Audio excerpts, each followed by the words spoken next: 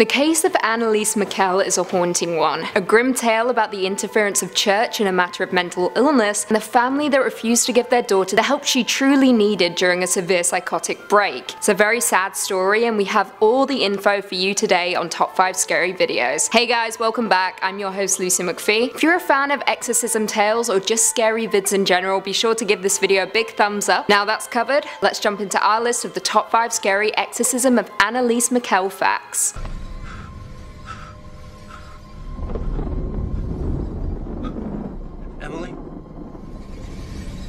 In at 5, the backstory. Anneliese Michel was born on September 21st, 1952 in West Germany. She was a healthy child and grew up with her parents and 2 sisters. The family were Catholics and Anneliese went to mass twice a week. When she was 16, she suffered a severe convulsion and was diagnosed with temporal lobe epilepsy, which doctors had informed the family could cause long-term side effects such as changes in mood, hallucinations, and loss of awareness. She eventually went on to graduate from the University of Würzburg, where her classmates would describe her as, I quote, withdrawn and very religious. By the age of 20, she was diagnosed with depression and suffering from suicidal tendencies and was treated at a psychiatric hospital, which leads us into our next number. In at 4, psychiatric treatment. Not long after her first seizure, Anneliese was checked into a psychiatric hospital where she would go on to suffer a few more seizures. She began to describe seeing demonic faces, telling her she was damned. According to the 13th floor, I quote, the faces would appear to the girl as she prayed, promising Anneliese that she would stew in hell. She informed the doctors of this and they quickly prescribed her with antipsychotic drugs. The drugs, however, didn't work, which led Anneliese down a dark path, having thoughts of suicide but believing it would be an unforgivable sin to do so. Doctors tried every medication imaginable but still nothing worked. With science failing, the Michels turned to the church, which is what leads us into Anneliese's untimely demise. In at 3,